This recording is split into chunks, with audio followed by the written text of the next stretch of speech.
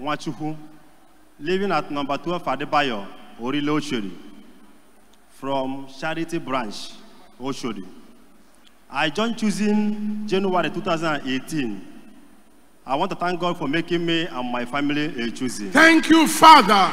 Thank you, God of the chosen. My testimony goes like this.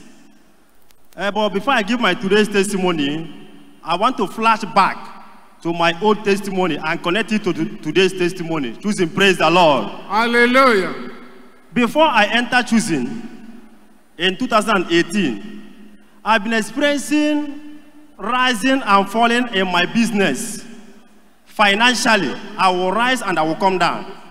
And I've been struggling like that until I fall, until I enter choosing. Choosing, praise the Lord. Hallelujah. And as I enter choosing, serving God of the choosing, in the year 2019, I have the same dream that whenever I have this very dream, I will have either business or financial problem. And when I have this very dream, it happens to be here in Harry Potter. And they rob me, collect all my goods, all my money, and they pack it in the bus.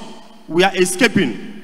As they were running to go away from this very compound, immediately our GO appeared from altar and collect the mic and they shout, "Close all the gate, close all the gate, close all the gate," 3 times.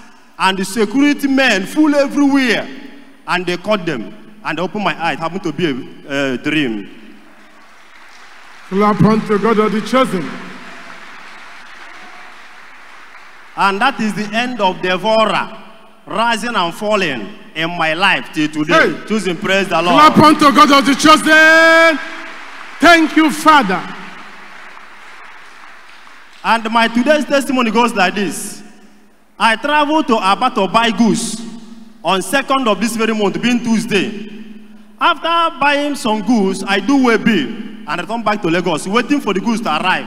I didn't sell my goods. After 1 week plus, I didn't sell my goods.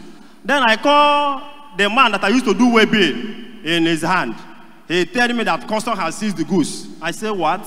He said, custom has seized the goods. I wasn't myself. Until Thursday last week, I didn't tell anybody. I didn't call even my wife. I didn't tell him. I didn't tell her. I came here on Thursday. Fortunately for me, when our pastor man the pulpit, he mentioned the case and he said, "That seized goods, I command them to release your goods for you in Jesus' name." Hey. I jump up and shout, "Amen!" And after the service, I went. Yesterday, I called them. They said they have released the goods. Power! It cannot fail.